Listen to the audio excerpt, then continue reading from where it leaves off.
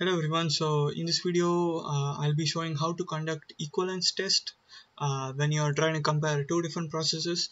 So the data set that I'm using here is the same data set that I use for the two sample t-test, which is the film thickness of a polymer that was obtained from two different spin coaters. So the goal here is to figure out if there is any significant difference between these two spin coaters.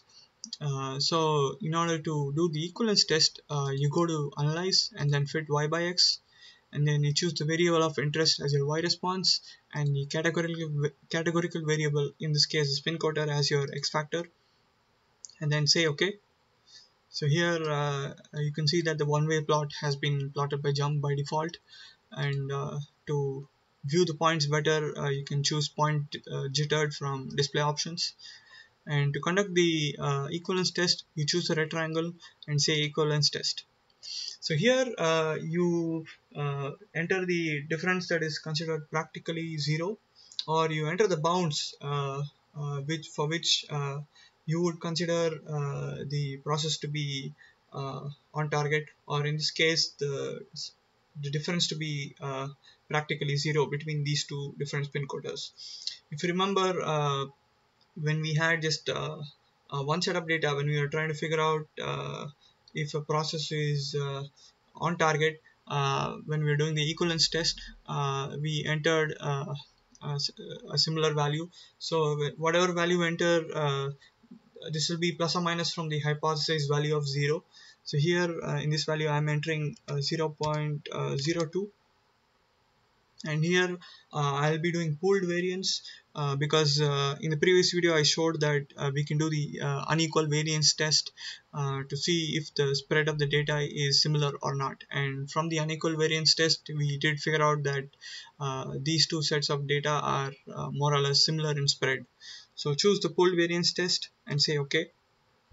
So now here you can see that similar to the previous time, JMP has done the equivalence toast test, or two sample t-test.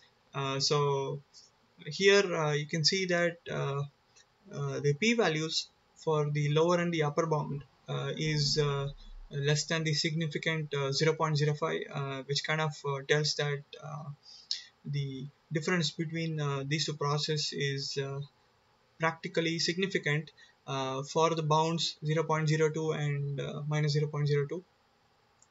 And also additionally you can see that confidence interval has been plotted, and you can kind of see that the confidence interval is well within the bounds for which we can consider the two spin coaters to give practically significantly no difference between the two.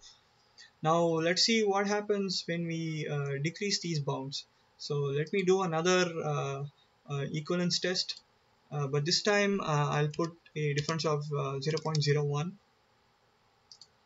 So now you can see that the confidence interval goes beyond the upper bound, and also you can see that the p-value is for the upper bound is greater than 0.05, which means that the difference is going to be significant.